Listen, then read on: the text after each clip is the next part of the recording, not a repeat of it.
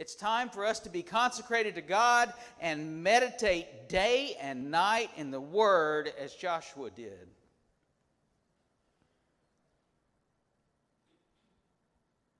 We need to spend more time in the good book and less time in the Facebook. You don't have to worry about being banned from the good book like you do Facebook if you did something wrong. There are posts in this book that we need to read again and again and again until we have them memorized, the way Joshua had to memorize the book of the law. You might find more posts in Facebook than in this book, but this book has God-inspired posts from Abraham, Jeremiah, Joshua, David, Matthew, Mark, Luke, John, Paul, Peter, James, and more.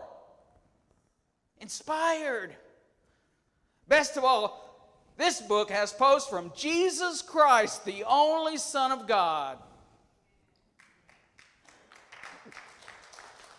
And let me tell you, the posts in God's book do not have to be fact-checked or corrected. The posts in this book will never be censored and will never be deleted and never be lost. The posts in this book never get stale. They never get old. They're alive.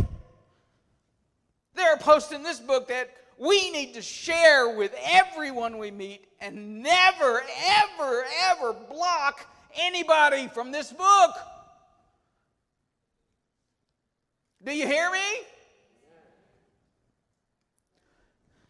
The good book has life-changing posts full of meaning.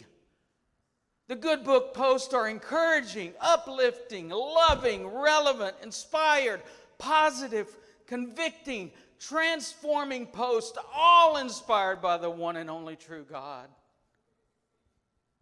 Come on now. Oh, wait a minute, Brother Dennis. You're hitting kind of close to where I live now. Well, yes, I guess I am. Come on now.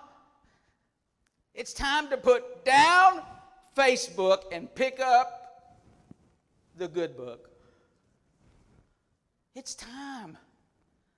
We sacrifice time every day. Sacrifice time in the good book for time in Facebook. And it's wrong. It's just wrong. We make Mark Zuckerberg richer and richer every time we open Facebook, while we go spiritually bankrupt. Come on now, you know it's right. And it's not just Facebook, but virtually every other social media platform gets rich from our activity on their apps, while we suffer spiritual bankruptcy. I'm just telling you what I see, folks, and if it makes you uncomfortable, then there just might be a reason for that.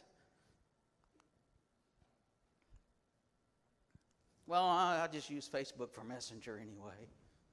Let me tell you something.